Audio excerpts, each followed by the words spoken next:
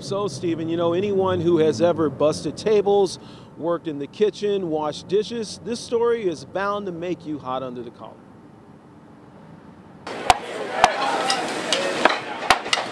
Michael.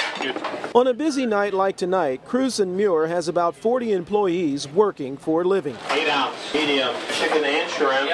Last weekend, while they were serving customers, this man was helping himself to their cash and valuables. We just walked in, went right to the employee area, took the items and left.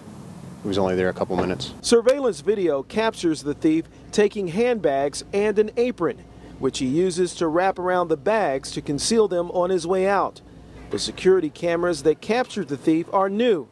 General Manager Steve Nichols says they were installed as a precaution. I've been here 12 years and haven't had to deal with anything like that, so it was a surprise. The thief got away with $400 in cash, tips an employee had earned the night before.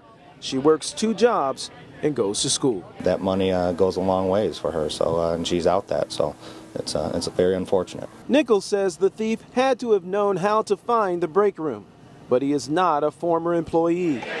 The restaurant was packed at the time of the crime, and the staff would have been too busy to notice him. His was a crime of opportunity. He knew where to strike and when. You're not just taking money or affecting people's lives. These are young people that work hard for it, and you know, now they're out that, and it just puts them in a hardship that they don't deserve. Now, the restaurant says that during their training, employees are advised to leave their valuables at home or in another spot like a car safely secured, not to bring them into the restaurant to prevent incidents like this from occurring. If you recognize that gentleman, if you'd like another look at him as well, go to our website, WXYZ.com. We'd like to see this guy put away.